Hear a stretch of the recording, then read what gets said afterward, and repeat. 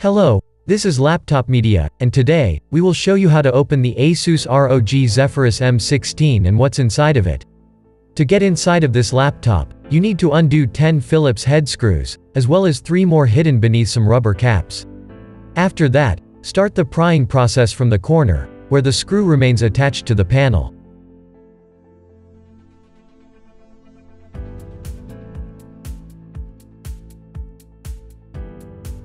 Please remember, it would be of great help to us if you just hit the like button and subscribe to our channel. That would motivate us to make even more and better videos for you. This device sports a 90 watt-hours battery pack.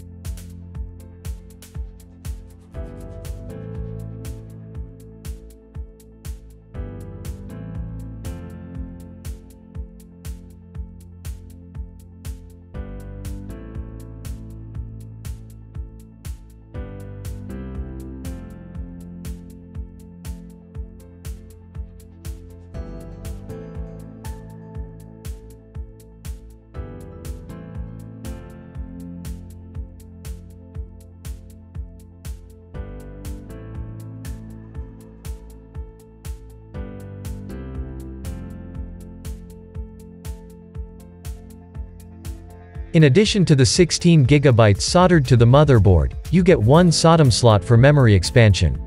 The maximum supported capacity is 48 GB. This is not ideal, but on the bright side, there are 2 M.2 slots.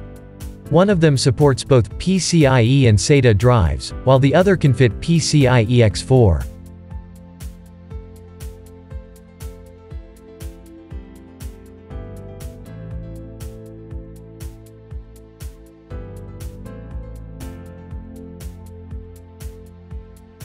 Here, the cooling solution comprises 3 heat pipes common between the CPU and the GPU.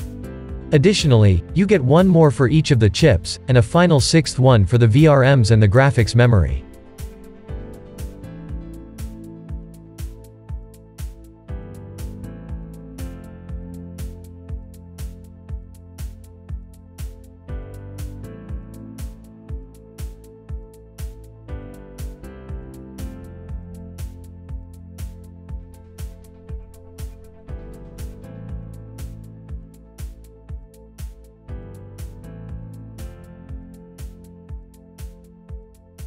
If you'd like to see more disassembly videos of the latest notebooks, we would highly appreciate if you hit the like button and subscribe to the channel.